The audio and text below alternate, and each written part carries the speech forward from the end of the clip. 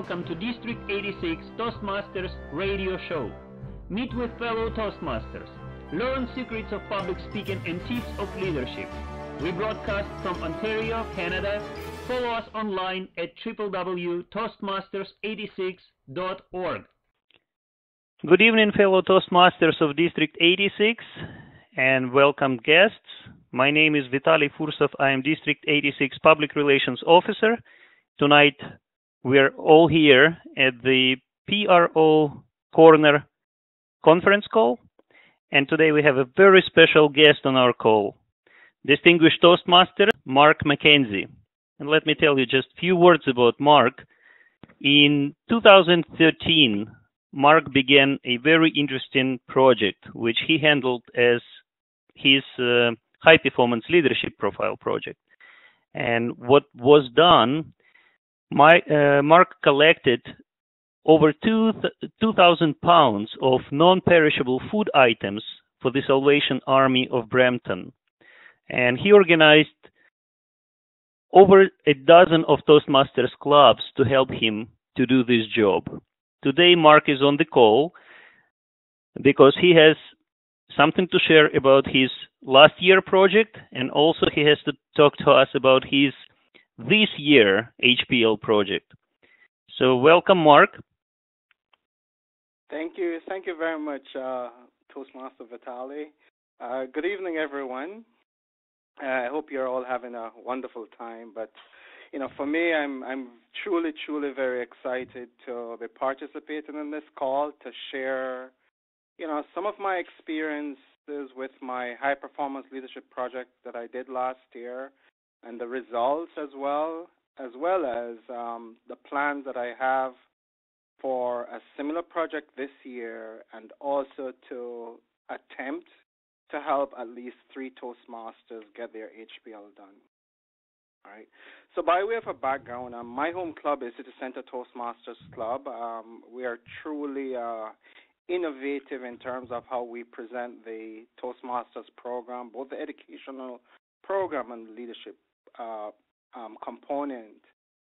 We at City Center, we truly believe that within the Toastmasters program, there's really no failure. And because of that, we open ourselves up in terms of how we take risk. And it was really that platform that gave me the courage to do my high-performance leadership project and take it outside of the realm of Toastmasters. The HPL, as most Toastmasters may know, and it's not widely publicized, the HPL is perhaps one of the best projects in my mind within the Toastmasters program. And what it is it's really the highlight of both the communication skills and the leadership skills that you have honed over your period of time within the Toastmasters program. And it really called you to, first and foremost, analyze what kind of leader you are, what's your leadership style, and that kind of stuff. Within the HPL program, there are 5 components, which involve, for example, establish a vision, establishing objectives. So it really drives down to what any corporate leader or any leader in government or in a non-profitable organization needs to do as a leader. You have to set clear mission, have clear vision. You have to develop clear goals and then put those goals into actionable components. So I'm truly excited by the HPL project, and I'm trying to encourage more Toastmasters, as they advance in the Toastmasters program, to get their HPL done, because I think that is really where you get to truly put to test all the skills and all that you have learned during your time in Toastmasters, because it embraces both communication and leadership. So for my project, last year, I decided I would do a food drive for the Salvation Army of Brampton. The first task was for me to obviously identify what we call the guidance committee, which is they're like your evaluators, they are like your advisors. So once you decide to do your HPL, you're going to need to have a guidance committee. I had 3 people, which is what is required in the manual, but you can have more members as your guidance committee member. They don't all have to be Toastmasters members. All right. Who was your committee, Mark? My committee, thank you, Vital, because I was just going to ask if I was going too fast. Thank you very much. All right, my committee was Shalini, she's a member of my club. Bent, he's also a member of my club. And Cora, who is also a member of my club. Shalini is a distinguished Toastmaster and a long-time member of Centre Toastmasters Club. She perhaps been involved for about 15 years. Bent is perhaps a Toastmaster for about 10, 15 years. I don't know how long, but they're truly good and strong leaders. People who I respect. And if you don't mind, how in particular your committee helped you with your project? Well, which is one of the points I was going to come to. All right. So when I conceptualized the project to do a food drive, all right, one of the first responses that I got from a Toastmaster was that, the Toastmasters is not a charitable organization, so we have to be careful how we go outside of Toastmasters and that kind of stuff, all right?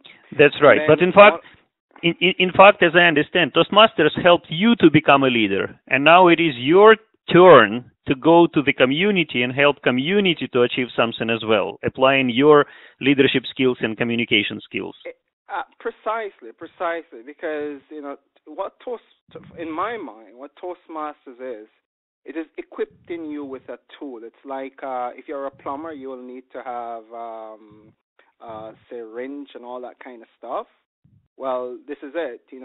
Whatever sphere of life you're in, then you need to have communication skills and some leadership skills. So you're getting the tools within Toastmasters. Now, how a plumber cannot go to a job without his tools. All right. So if we're thinking about our communities, which in my case, which I'm truly dedicated to, then I need to take those skills that I've developed in Toastmaster to have an impact on my community, and that's how I viewed my high performance leadership project. So I was making the point that someone was saying that a food drive, for example, I should be careful. But then I went to Carolyn Hoxley at the time, and she said it's fine. And one of my advisors, Shalini, had also attempted a food drive before, but she hadn't had as much success. So she just said, I should be careful in terms of how I scope the project out. So it was good to, first and foremost, have someone like Shalini on my guidance committee who she had some idea in terms of executing a food drive, and so that was good. In terms of someone like Bent, he was able to guide me in terms of how I promote, how I get other clubs, because I went outside of my club to get participation. So he was very useful in terms of how I promoted the food drive amongst Toastmasters Club. All right. So once you have decided to do your HPL, your guidance committee is going to be key, because every step of the way you have to be reporting to your guidance committee and getting feedback, and you also have to do presentation to your club as well. Okay. This is great. And for how long have you prepared this project last year? How long did it take you to prepare, to plan the project, and then to actually implement it? What were the steps? Okay, well, if I be truthful, I would say I started in April last year. But if I tell you where I actually taken actionable steps, then it would have been about August 2013, and that was when I actually formalized having the guidance committee in place, and then I established a date as to when the when the food drive collection is gonna start, I had to do one of the first presentation that I had to do to my club was, to explain to them the first exercise within the HPL manual and where I fell on the leadership scale. I think I was something like a 4 or 4.5 or something like that, which meant that I have a whole lot of leadership skills still to develop. So essentially what it means is that even though I'm today a distinguished Toastmaster, there's still a lot to learn. Simple. Yep. So wonderful. And that was City Toastmasters last year, and this year, once again, this will be driven by City Centre Toastmasters Club. And in fact, for general public, general public can also participate, as I understand, right? All they need to do just to contact you or contact Mississauga Central Library. Is that correct? Well, okay, that's correct. And let me. So now I'm, having done the project last year, I learned there are things that I learned along the way, and so I've decided, well, okay, I had a fair degree of success in doing the project, so I'm going to see now how can I start to refine it, and how can I even help other Toastmasters to get their HPL done. So the plan this year is we're going to officially launch the food drive on October 14th. The way it is structured this year is that I'll have an additional team, and these teams will be really sub-project. And the first team that we're conceptualizing, and we're still looking for some very highly enthusiastic and motivated Toastmasters to lead this team. The first team is what I call a PR and communication. And essentially what that team will do is just to help me create the PR and the communications around the food drive. Last year, I had people who helped me with doing press releases and that kind of stuff. So I was really getting into a kind of a sophisticated level.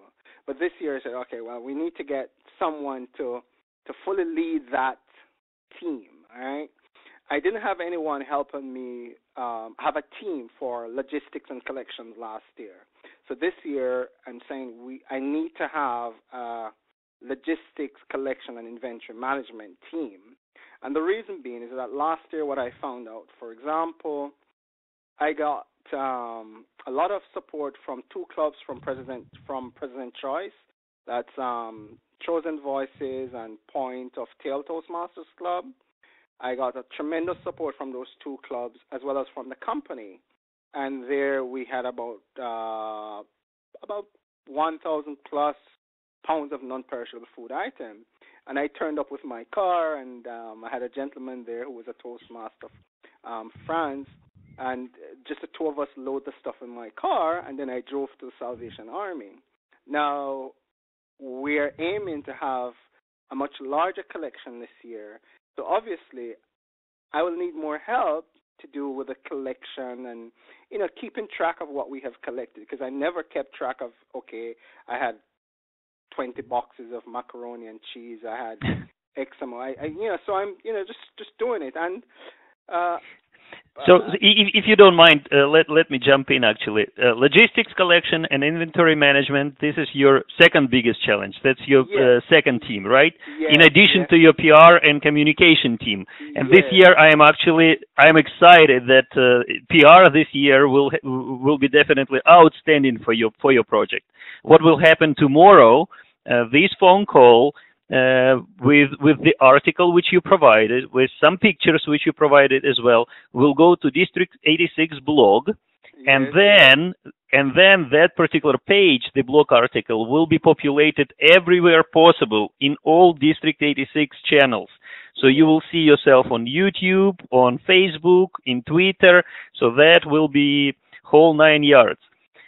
And talking about logistics, collection, and inventory management, I'm just wondering, 2,000 pounds of non-perishable food items. how many how big is the load? How big is the load? Well, what I could tell you, Vitaly, is that I was the one primarily doing the drop off at the Salvation Army of Brampton, right? And I can tell you, I did. I think I started in the collection in I think it was on Remembrance Day in mid-November 2013, and between that date and the cutoff date for the project, I made about 4 or 5 trips to the Salvation Army of Brampton. The largest deposit at any one time was 1,200 pounds, and at varying time it was like 300 pounds, 150 pounds, and then and eventually, because what you do when you drop the stuff off, the recipient weighs the boxes. They don't check to see macaroni. They don't check that. They at that time they just weigh it. All right. So I got the weight each time, and then I recorded it, and it's this time around. I'm hoping to have someone else helping with the logistics, because like if I get more than 12 clubs participating this time around, I'm also gonna need more people to help to go around to the club. And the other thing I could add, I know I'm going a bit fast because I don't know how much time I have, but the other thing I would add is with the food drive, I also had a lot of invitations to speak at other clubs. All right, and that's one of the reasons. One of the other teams that I have this year is what I call event planning and bookings, because last year, for those clubs that asked me to turn up to speak on dates when I had other obligations, I had to find a speaker who knew enough about the project I was doing and who would be able to go and represent the project as well. So it's so here you definitely needed help from a speakers bureau, right? Oh, well, there you go. There you go. So what I'm saying is that I think if there's any inspiration that can come from it, is that Absolutely. As Toastmasters, we are communicators and we are leaders, and we just have to just recognize that within the program, there's no failure. There's just no failure. And, I'm willing to help 2 or 3 Toastmasters who are struggling to, what should I do for my HPL? Well, here it is. These are just ideas, right? These are just ideas. And Mark, tell us a little bit about yourself outside of Toastmasters. What do you do for a living? Okay, well, my background is finance and economics, and by profession, I'm what you call a financial sector regulator. And around 2006, I set up my own consulting practice, Mark McKenzie Consulting. So occasionally I do assignments for agencies such as the International Monetary Fund, the World Bank, and occasionally I do work for the banks downtown and other financial institutions, primarily in the area of anti-money laundering and anti-terrorist financing. I've worked in about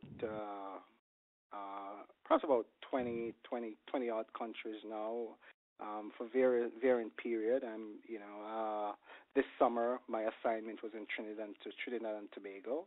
A couple of years ago I spent some time in Croatia, Armenia, those places. So I get to see the world through different eyes, and it's probably one of the things that inspire me to do a project such as a food drive, recognizing that I've had opportunities that so many others haven't had, and if I can help This is definitely very interesting. Very interesting. You're a very interesting person. You're a financial consultant, and you're a Toastmaster who achieved DTM. In fact, how many years you are a Toastmaster? How many years did it take you to complete your DTM? How many years? Okay. Just about 15 years. Right? 15 years Toastmaster. 15 years, and there's a story behind it. There's a story behind it, and perhaps that's that was probably what gave me the courage to do the project, to really get over the hill to get the DTM. In 2012, I had a project in Antigua and Barbuda in the Caribbean. And when I arrived there wasn't a Toastmasters Club there, right? And I checked around. I had worked previously in the British Virgin Islands, which is also in the Caribbean, and I had helped set a Toastmasters Club up there. So I checked around in the Caribbean, and they said, well, there's a gentleman in Antigua and Barbuda who is quite interested in starting a Toastmasters Club. So I was only going to be there for 6 months, and I helped to set the club up there. And just around the same time, the club that I had helped in the British Virgin Islands was celebrating its 10th anniversary, and they invited me to be a guest speaker.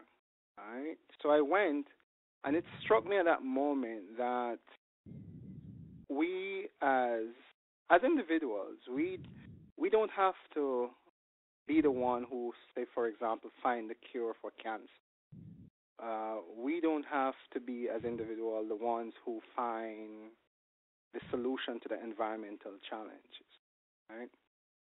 But if we do small things, we do leave an impact, because here it is, a simple thing such as starting a Toastmasters Club that was now celebrating 10 years. I'm being recognized as one of the founding member, founding president, and it struck me then that as leaders, as individuals, we just need to find that one little thing that we can have an impact, right? So, for example, I needed to accomplish my DTM, and I did a project to collect food for the Salvation Army of Brampton. And here I am now on the phone with a group of Toastmasters sharing that experience, right? It's a simple, in my mind, and that was very instructive. It is simple. Find where you can have an impact and do your little bit, and that's what I'm trying to do. Amazing, Mark. This is really amazing. Actually, I know many Toastmasters. They do different sort of things for their HPL. They pick a conference or they're chairing a special event sometime, or a contest in a club or in the area, or even doing their role as area governor, as a HPL, different things. But rarely I hear when people doing things like you do, doing projects for community. And that's absolutely amazing. This is, in my opinion, the best way to promote Toastmasters brand, and the best way to truly understand what Toastmasters School have taught us. And also what I commend you for, and this thought, I will definitely embrace it. If we do small things, we leave an impact. So you are truly doing an impact. I'm not sure how small things it is that you are doing. Definitely not last year, and definitely not this year. But this particular project is a big thing for community, for sure. Thank you for doing that. Oh, I'm truly touched, and I'm just hoping that I don't have the complete idea, Vitaly. I just have a bit of the idea, and what I'm looking for is others who can refine this idea, others who can together we can take it to where we want it to go. So it was my project last year, and this year my club is fully behind me in terms of, last year it was Mark McKenzie High Performance Leadership Project Holiday Season Food Drive. This year is City Centre Toastmasters Club second annual food drive. And that's what it is. As long as we are having an impact, it doesn't matter if it's Mark doing it or Vitaly doing it or Toastmaster A or Toastmaster B.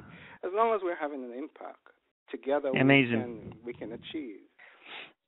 All right, we have several people, several Toastmasters on the phone call, and we have people from different areas and from different districts even. So guys, Toastmasters, if you have any questions you would like to clarify while Mark is on the call, go ahead, take a microphone or unmute your microphone and speak your question to Mark.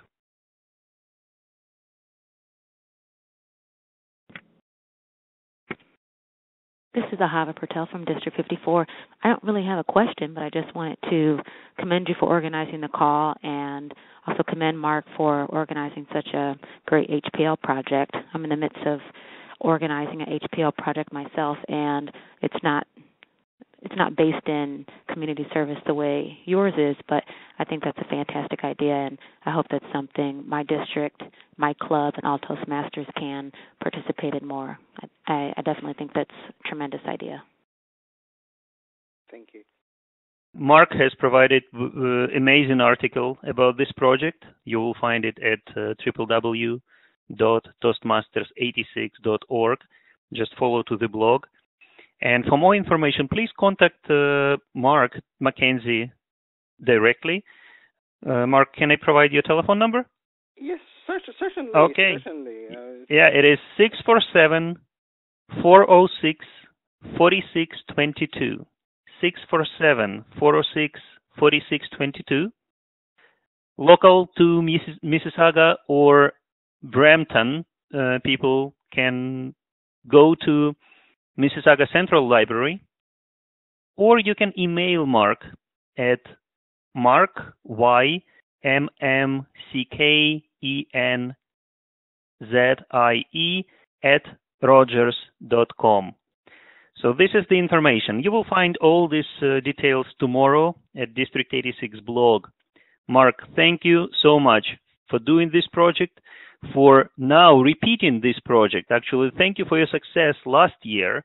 Thank you for recognition of that success and for your decision this year not just to repeat this success. This year you're duplicating it, you're triplicating it. You invited 3 Toastmasters to repeat your success from last year. So this project will grow, and I'm sure, knowing people in our community, I am sure this project will continue year from year to year. So this is amazing tradition you have started in Brampton and Mississauga community.